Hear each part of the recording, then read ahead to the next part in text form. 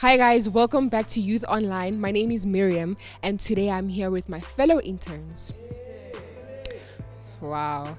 So today we'll be watching part 2 of Catching Feelings. But before we watch the skit, don't forget to share the link with your friends so they can watch as well. And without further ado, let us get into the skit.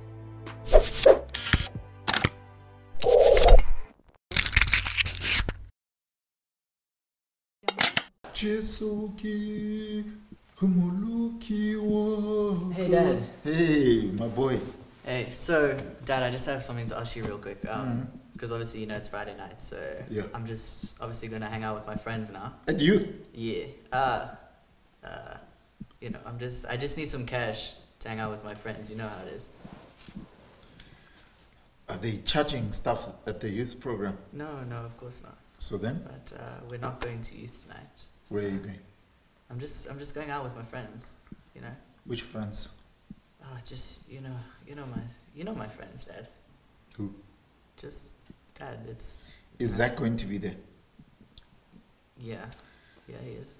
Colin, my boy.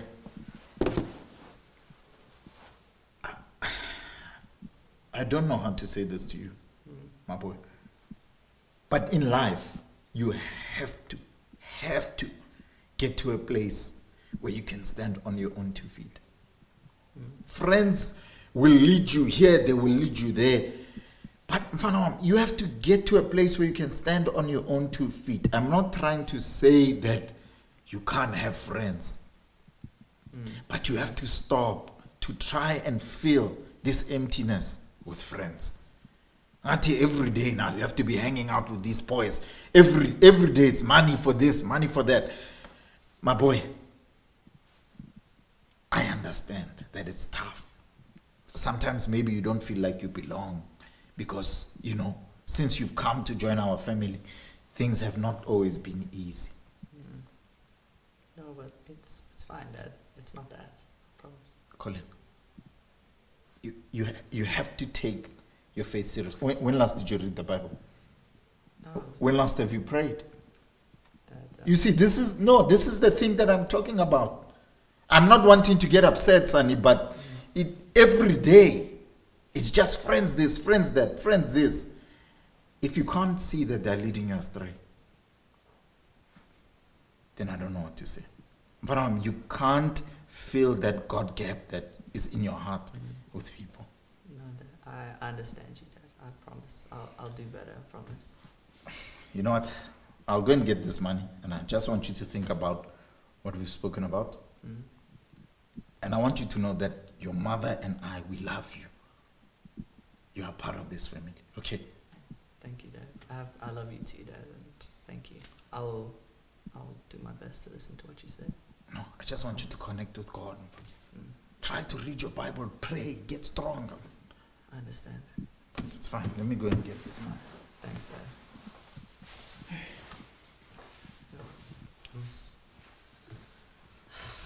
I should just...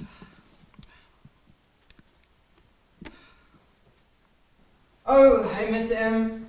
Yeah, good seeing you too. Hey dude, how are you? He's like, I'm good, man. What? Are you ready? Listen, I'm just gonna stay here and I'm just... What do you mean? I'm just... Come on, it's a party tonight. I'm just gonna read my Have Bible. you already It's fine. forgotten? Listen, What is that? What are you doing? Here. Are you... The cash? Did you get it? No, I don't have it. Why not? Because I'm just Are reading my you Bible. forgetting us? No, What? It's Have not about you that. replaced us now? Listen, Come I'm on, so dude. I made it special. Okay, it's fine. Hey, We that's can the guy. go out- No, We can go out just tonight, okay? cool. One party won't hurt. Yeah. Alright. So you got the cash? Yeah, of course.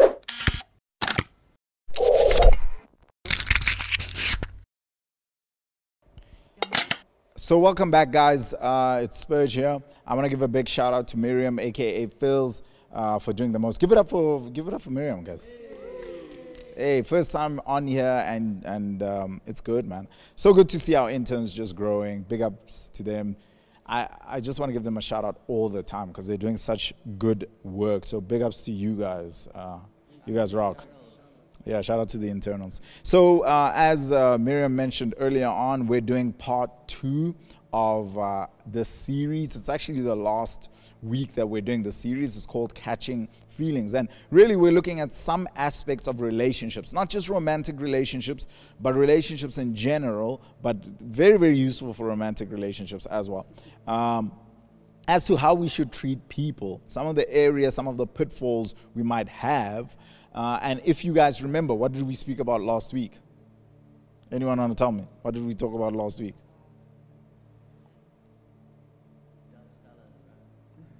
Come on, guys. What did we talk about last week? Talk about leaving people better than what you found. Big shout out to that. Leave a place better than you found it. And that phrase really just spoke to this idea that when we get into relationships with people, do they leave better off or worse off because they've known us? And I'm not going to preach that message again. If you haven't heard it, go back to last week. I assure you it's good. It will challenge you and it'll get you to just look internally and really live in a way that pleases God. So this week, our bottom line or our focus for this week is true happiness can only be found in God. True happiness can only be found in God. And last week we had a question, but this week it's more of a statement. And here's the statement is don't use people, and by people I'm talking about relationships, don't use people to try and fill the God gap. Do not use people to try and fill the God gap.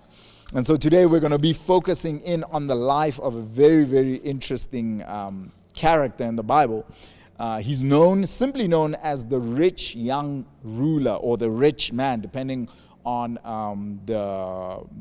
what do you call it? The Bible version. Yes, the version that you're reading. I blanked there for a moment.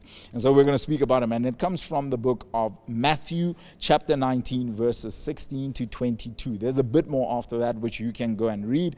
But I'm just going to zone in on those verses due to our time constraint. So verse 16 says this: someone came to Jesus with this question, "Teacher, what good deed must I do to have eternal life?" "Why ask me about what is good?" Jesus replied. "There's only one who is good. But to answer your question, if you want to receive eternal life, keep the commandments." "Which ones?" the man asked. And Jesus replied, "You must not murder, you must not commit adultery, you must not steal, you must not testify falsely, honor your mother and your father, love your neighbor as yourself." Then he says, this is the guy responding, he says, "I've obeyed all these commandments." The young man replied, "What else must I do?" So he's saying, man, I've reached that standard. What else do you have for me, Jesus? Hit me. And Jesus hit him, all right, as he often does with so many people. So Jesus says this to him: if you want to be perfect, because Jesus is not dumb, he can actually sense that this guy, in a weird sense, is implying that he's got it, like he's figured it all out. And he says to him, if you want to be perfect, go and sell all your possessions and give the money to the poor, and you will have treasure in heaven. Then come, follow me. But when the young man heard this, the Bible says he went away sad, for he had many possessions. Let's pray. Lord Jesus, thank you again that we get to be here tonight. We get to study your word. And I pray that as your word, as we study your word, that your word would study us, would study our hearts. And as we're talking about relationships, that you would help us to learn to move in relationships in a way that pleases you. As we said last week, we need you to help us to leave people, relationships, better than what we found them. May people be blessed for having known us and not the opposite. In Jesus' name I pray and I ask this. Amen. Amen. Amen. Awesome. So are you guys ready? Yeah, cool. So it says this, that when Jesus spoke to this young guy and told him what he needed to do to be perfect, he left pretty sad. And sadness is not happiness. He clearly was in a pursuit for that fulfillment, for that happiness. But I want to drive home our bottom line for today again. Help me out, interns. True happiness can only be found in God. Help me out. True happiness can only be found in God. Shout out to you guys. Just took you guys back to kids' church. So I want to go to one of the verses and show you something very interesting here. So verse 21 says this. Jesus told him, if you want to be perfect, so if this is truly your desire, go and sell everything you own, your possessions, and give the money to the poor, and you will have treasure in heaven. Then come and follow me. Right? Now, the very interesting thing I find about this is if you were to study scripture, what you realize is many times, in fact, I'll give you one time, where there was a demon-possessed guy, and Jesus healed this guy. It says he had a legion of demons, so quite a lot of demons that had possessed him. And Jesus healed him, and after Jesus healed him, this man wanted to follow Jesus. He actually wanted to give up everything he had. Not that he had much going for him, but he wanted to give up the chains and essentially go after Jesus. He said, hey man, I'm leaving the jewelry behind. I want to come after you, Lord Jesus. And Jesus actually said to this guy, no. You go back to your town, man. Go and make a difference there. So for me, when I read this portion of scripture, I found it extremely interesting. Because it seems that it wasn't always that Jesus would say to people, yeah, come follow me. In a literal sense, like leave your home and that kind of thing. He did it with some, but other times he didn't do it. So I watched the scripture verse and I wondered to myself, why did Jesus say to the one, don't follow me, but why does he say to the rich young ruler, sell everything and follow me? I think he did that because he knew something about the rich young ruler that most of us might miss reading the story. Jesus knew his heart. He knew some of the areas of struggle. The truth is, there are areas in our lives where we have struggled. There are areas in our lives where, what can I say, we're not yet mature. We're still working through stuff. So Jesus understood that this guy probably loved the soft life that he was living. So Jesus challenges him. He says, hey, give this treasure up and I'll give you treasure in heaven, essentially. And we all know how he responded to that. But before I get to that, here's a point that I want to drive home from that. Is even though Jesus, I believe, was testing this young man, it was more than just Jesus testing this young man. He was actually trying to open his eyes to a reality that many of us often miss. And that reality is this, that the God gap can and will only be filled by God. The God gap can only be filled by God. It is what it is. You can cry, you can get upset about that, but the God gap will only be filled by God. And I say that to drive home this point, that oftentimes when we start catching feelings, what we do is we try to take people and get people to fill in the God gap. I think it was last week that we were reading the Bible. Actually, it wasn't last week. It was 2 weeks ago that I was doing a lecture with the interns. It was last week. Goodness. I was doing a lecture with the interns, and we're looking at scripture and just studying how to understand the Bible better. And one of the things we learned looking at the Bible is that grace comes from God, mercy comes from God, and peace comes from God. Isn't it true that sometimes when you get into relationships, we try to actually replace that task? We try to get our girlfriends to give us grace. We try to get our boyfriends to give us mercy. I get into a relationship because I want to be peaceful. I'm tired of being alone. I'm tired of my life feeling messed up. And here's the problem, is when we try to take relationships or people and use them to fill up the God gap, all that happens is that people will disappoint you.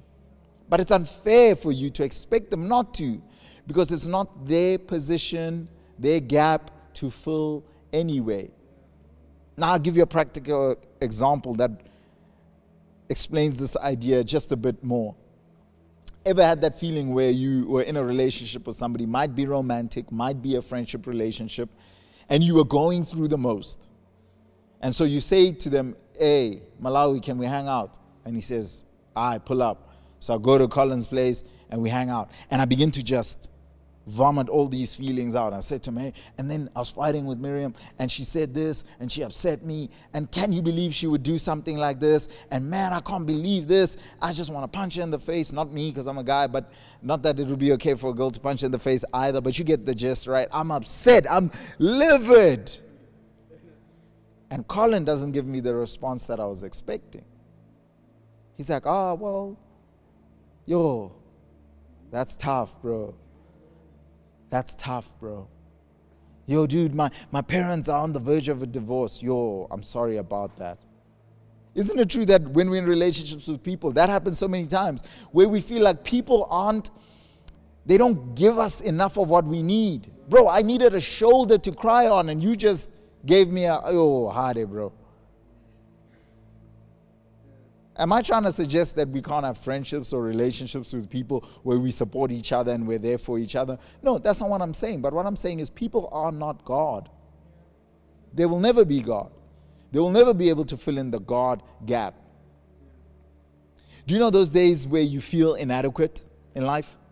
Where you wish you had certain things that you don't have? Where you feel kind of insecure? You know what I'm talking about?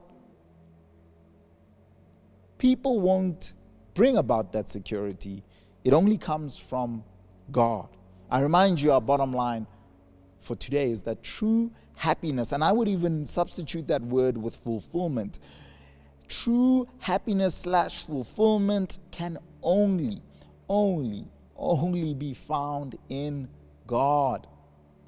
In fact, let me say this, that when we find God and we find our fulfillment in God, it actually brings more fulfillment from our relationships. See, if your girlfriend or your best friend isn't your source of peace, then when you hang out with them, you can be a little bit more at peace. Because when I'm sad, it's not my girlfriend's job to remove my sadness or my insecurity, but they are a support system on top of what is my only source, which is God. So when Jesus spoke to this young man, he said to him, bro, if you want to be perfect, you got to get rid of the possessions. You got to get rid of the money. And only then will you find real treasure. Only then will you find fulfillment if you follow me. It wasn't actually about the money. It wasn't actually about his possessions. Jesus was trying to open his eyes to the real fulfillment in life, which comes from our God gap being filled. But if you go to verse 22, it says, the young man, after hearing this, left. He went away sad. And the Bible gives us a reason for his sadness. The Bible says that he left after Jesus made this proposal to him. And he left being sad because he had a lot of possessions. He had a lot of possessions. But I've said this before because I honestly believe it is, I don't think the young ruler had a lot of possessions. I think a lot of possessions had him. They actually had his heart. Leads me to the second thing that I want to say is if we want to learn how to find true fulfillment in God, we have got to learn to possess and not be possessed. All right? It's like if you buy a great pair of shoes, you've got to learn that the shoes are what you wear. They shouldn't wear you. You know what I'm saying? I shouldn't begin finding my identity in the price tag of my shoe or the brand of my shoe. Sometimes you got to wear a couple of fake shoes every now and then. You know what I'm saying? Like, listen, it is what it. Sometimes the budget. Sometimes you're on like fake shoe budget. Like, you know what I mean? Sometimes you can get some expensive cakes.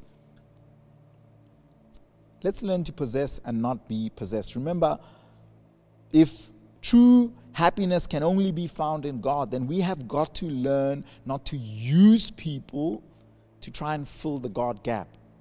because it actually drains people. And just like I said last week, when we do that and when we expect all of that from people, we actually leave them worse than what we have found them.